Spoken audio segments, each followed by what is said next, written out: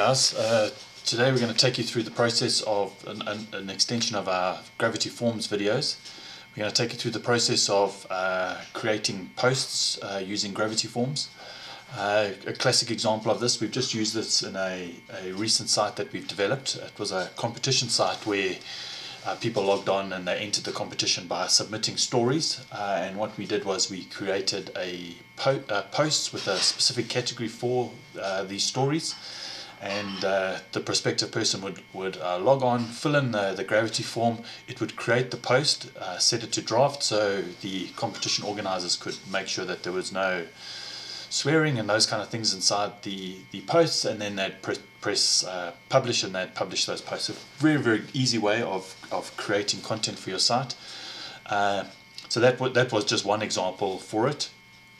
There are various other examples that you could use. You could have content providers, and you just create instead of giving them access to the back end, they just have access to a form. They log on, fill in the form, they create the content for the site, and you can take it from there. Look, it's not a foolproof system, because you don't have the nice WYSIWYGs to make it look pretty with bold and italics and things like that. But let me just take you through the process of creating it, because it is a great way of producing content. So first things first, we're looking at our standard install. So we'd go through to Gravity Forms,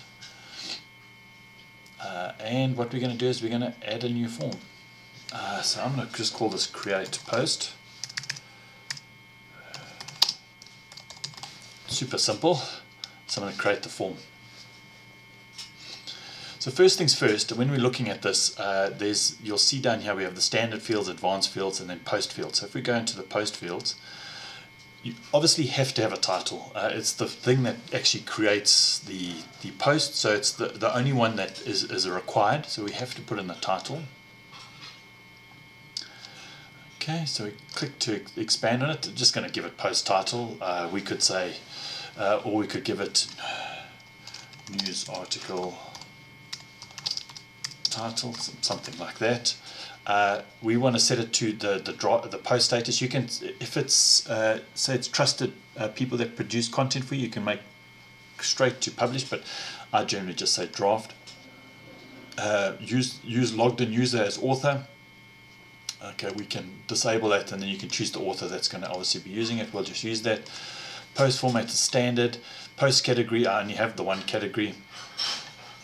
I'll come back to this create content template because it needs a little bit more explaining, and we can just put here that it's required. Next things, we'll put in the body, which is obviously the body of the article. Similar kind of things, post body, so we say news article. Same information that's available there. I'll come back to this create content template. Next is the excerpt. Like I said, if you don't have the excerpt, then what I'll do is when it creates the post, it'll use the first 50 characters or however the theme is set up to create the excerpt. But sometimes it's much better to actually have complete control over the byline for the story. So we just put your excerpt, and we'll put your news article excerpt. I'm just going to leave it as is. The next part is we have tags, so we put in the tags, post tags. So we put your news article tags.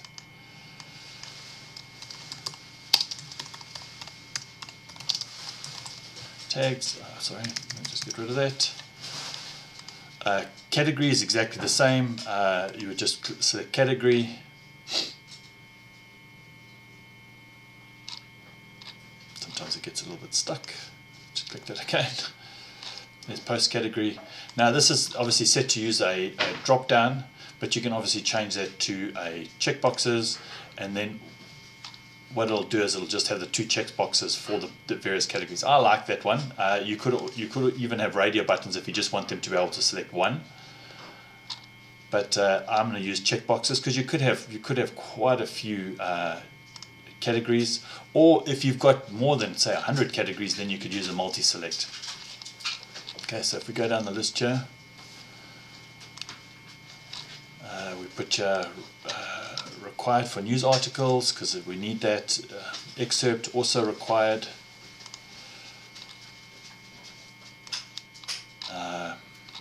Tags, not really, and then post category we can say yes, that is required. Okay. Then we put in the post image. Now there's a few ways of working with the post image. I'm just going to make this as opposed to being, you could have an image that appears inside the content, but we're just going to use featured image, and we're going to use that same image inside the content.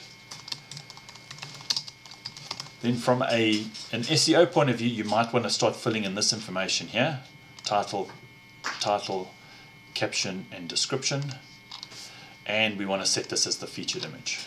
Okay, so first things first, what I want to do is I want to get back to, let me just scroll it down to there. I want to get back to this content template. Okay, so I'm pretty happy with how it is at the moment. So let's update this form. Okay, so now I want to come back to that content template. So if we look down here, create content template, you can see it says news article title. So now you may want to add, say, the category or the tags as part of the title of the image. So we just go down here, post category.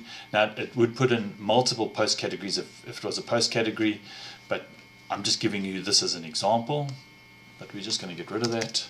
We're not going to use a content template for that. But I think if we get to the actual article itself, we create a content template, and you can see here there's the news article, that's the article. So let's insert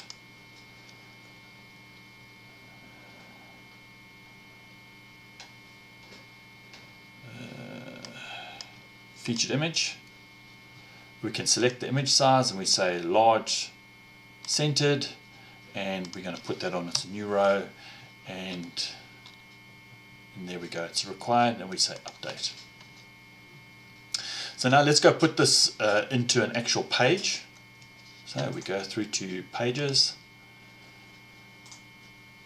and we add a new page. I'm just going to use the let's just use the classic editor just for the example of this. Actually, you know what, let's rather go back to all pages. I'll use the Gutenberg one. So we say add new via Gutenberg.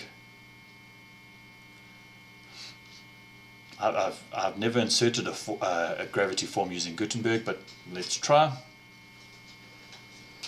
Okay, so we say add news article,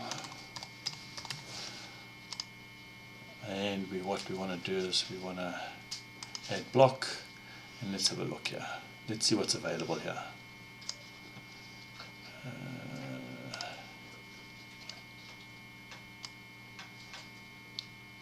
Yeah, I've never really worked with this. Inline image, common blocks, formatting, layout elements, widgets. Okay, that's quite strange that they don't have a. I've never really used this as an example, but I'm just going to put in here.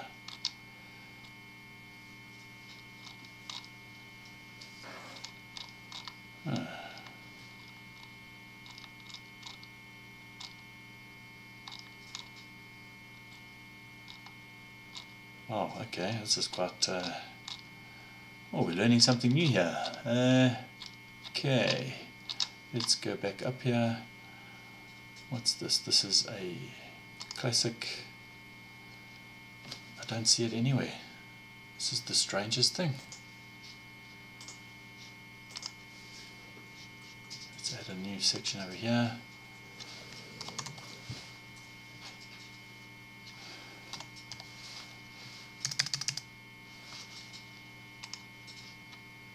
It is so strange.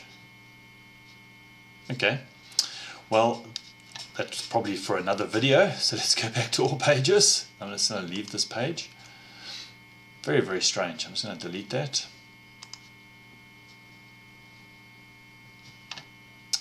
And we can add new through the classic editor. Yeah, so we say add news article, and then we add the form. We select the form, which would be create post. I'm not going to display the description. I'm going to enable Ajax, and I'm going to insert the form. Pretty simple, and I say publish.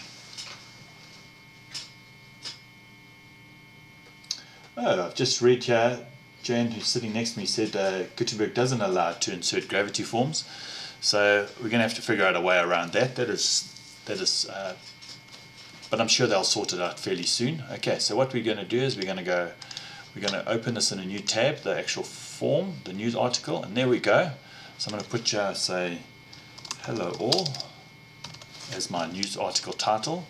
Hello all.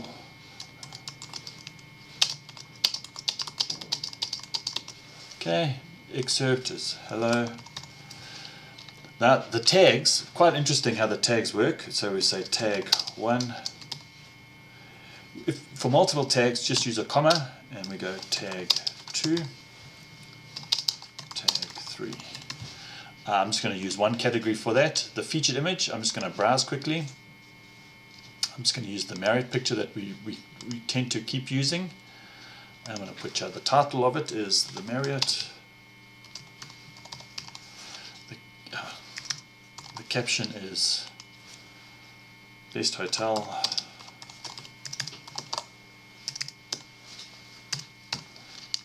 And the description is front of hotel. And submit. Okay, so we have put in the article completely. So let's go look back in the back end. We'll go back to posts, and there we go. So we see there's the post that I've just created, and there you can see tag 1, tag 3, tag 2, and I go preview it.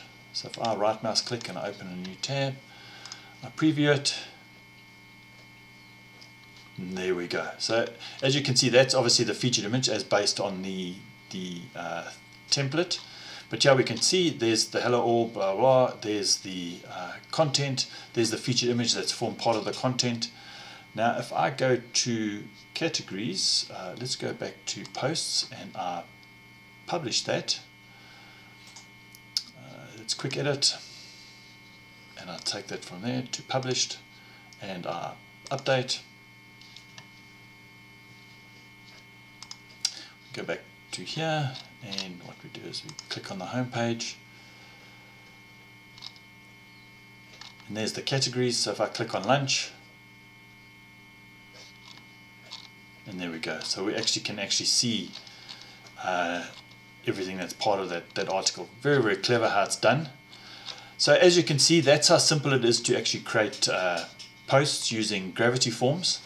Sorry I went through that whole big thing with the Gutenberg, but I will actually create a video on that where we can actually pull out what the shortcodes are and add that to the Gutenberg. Listen guys, if you like this video, please subscribe to our channel. We are trying to grow our channel and try to teach people how to use Gravity Forms and WordPress, and it'd be nice if you could share this video and like this video. Listen guys, have a great day. Chat soon. Bye.